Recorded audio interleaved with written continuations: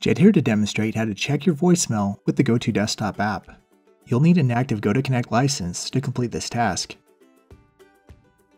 I'll use the desktop app for this video, but GoTo can be accessed to this site. I've already signed in as the user Ryan Noble.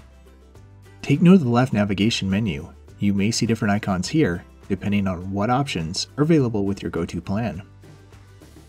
If you are not there already, click the phone icon. If you see a red number on the phone icon, that indicates new calls and voicemails. In looking at the calls and voicemails buttons, we can then see how many of each respective type make up that total number.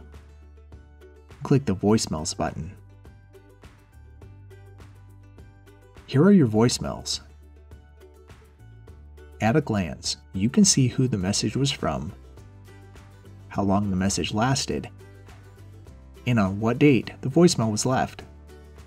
Hover over a message for additional options.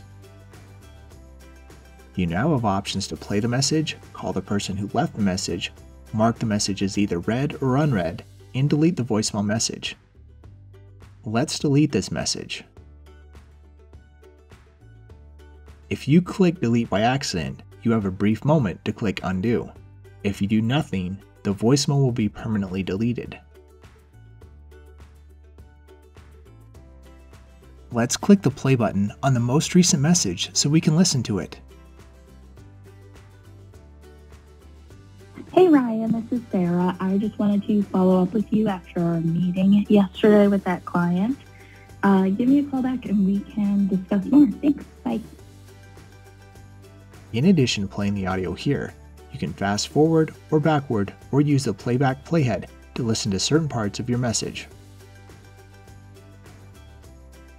A client. Give me a call back and we can... As one final thing, take note of this option you can click if you want to mark all of your voicemail messages as read.